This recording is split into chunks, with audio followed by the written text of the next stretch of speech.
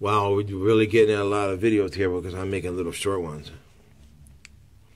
This is called zombie apocalypse. This is what's going to happen to all you people that are infested with the virus. I wrote this on a wall because when I did my spiel in Charlottesville, I used to write scorches on the wall.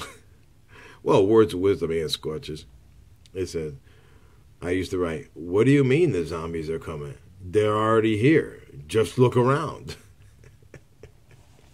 All right, this is called zombie apocalypse. My children, let me tell you what's about to happen. What exactly is a zombie? Yes, you can produce zombie-like agendas using plants and black magic. This is not what I am referring to, as I basically believe the population is about 85% infected by the virus. It is more than obvious to me that they are now basically laying low, as they are basically one entity, just different parts of the same program, as they hate every one of us and everything that has anything to do with us, as well as our creations and our pets.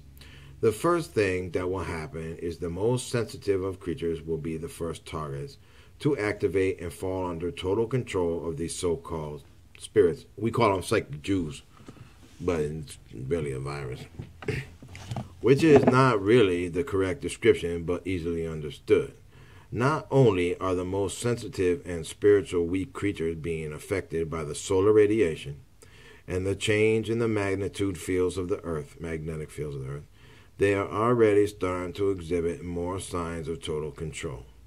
Every life form on earth that is now possessed by these psychic Jews, which is really just a virus, will turn into zombies. These zombies will not be stumbling around and drooling on themselves. Wrong. They will be intelligent and totally lacking in any type of empathy. They will all turn on each other because the virus will not die, only the vessel which it inhabits. This is the reason they were created in the first place. It only stands to reason that during these last 3,600 years, they have themselves evolved, became more efficient and intelligent, so to speak, not literally, but merely strategically. All of the military that are in these underground bases working and cohabitating with the reptilians will themselves be slaughtered by the reptilians, as well as even turn on each other. They will turn into death chambers.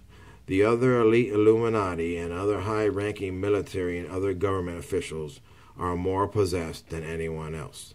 There are also different complexities and agendas that were programmed into the virus. All these people who are in these bunkers will turn on each other and fight until every last single one of them are dead.